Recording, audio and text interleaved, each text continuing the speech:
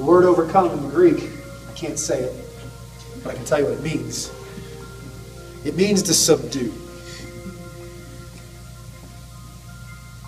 And as soon as I hear that word subdue, I think back to Genesis.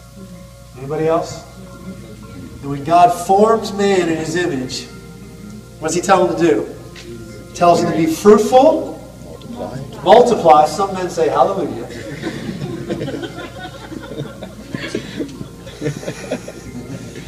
Why aren't you guys laughing? That's funny.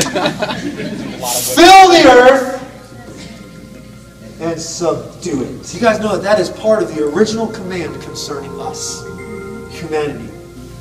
Be fruitful and multiply and fill the earth, and then we're supposed to lay hold of it, not just to have it, but to subdue it, to cause it to come under our rule and authority.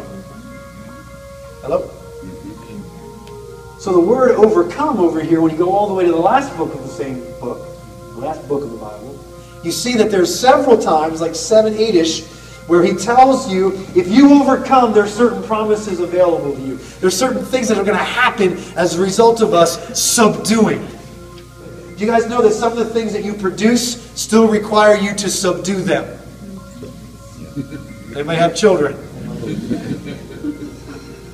You need a little subduction, or whatever the word is. I don't know what the... Making up words as we go here. We need to subdue the very things we create. And sometimes the things we create get out of control. And that's when our circumstances start to have rule over us. And that was never the way God created it to be. God created that everything that would flow from us, we would have authority over.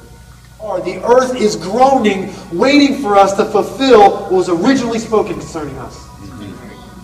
Yeah. And that's why at the end, he's telling every single one of the churches, if you would overcome, if you would subdue, if you would take the authority that has been given to you, this thing called the cross, this thing called the resurrection, wasn't just for you to get saved and go enjoy heaven. This thing was really about getting back what is ours.